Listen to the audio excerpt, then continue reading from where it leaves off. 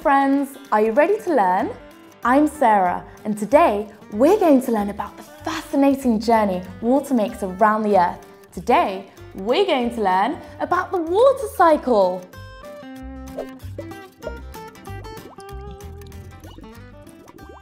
To understand this journey, we need to know the three forms that water can be in.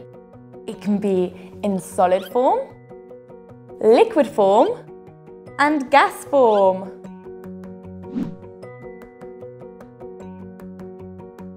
In liquid form, we can see it in seas, rivers, or in this glass of water. Delicious! Its gas form is when water is heated and evaporated.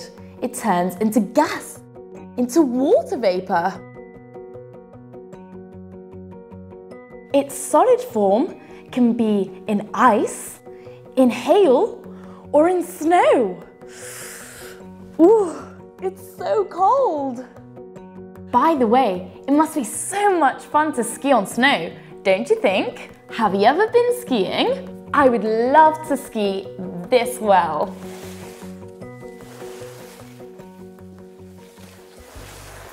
So, now we've got to know the three forms that water can be in.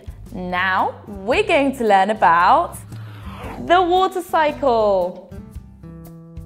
The water cycle commences with evaporation. The sun heats the water a lot, so it changes form. It changes from liquid to gas to water vapor.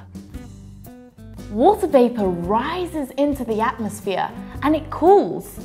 In this moment is when the next phase in the water cycle arrives. Condensation is when water vapor cools and condenses, meaning that it goes back into liquid form, forming tiny little water droplets, thousands and thousands of them, forming clouds. Clouds travel through the air, collecting more and more water droplets. These water droplets become bigger and heavier.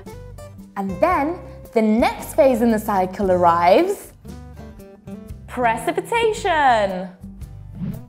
The clouds can no longer hold all these water droplets, so they fall, they precipitate onto the earth in form of rain, hail, or snow. After precipitation, we have the water cycle's last phase, collection. Water comes back to the earth. It falls and it goes into rivers, lakes, and seas. Once on the Earth's surface again, water is heated by the sun and starting again the fascinating journey we call the water cycle. Before I say goodbye, I'd like to say something super important. Water is fundamental for life, so that's why you should never ever dirty seas or rivers. Never forget that message. Goodbye, happy friends. I hope you're always ready to learn more. Goodbye. Search us and subscribe to Happy Learning's YouTube channel.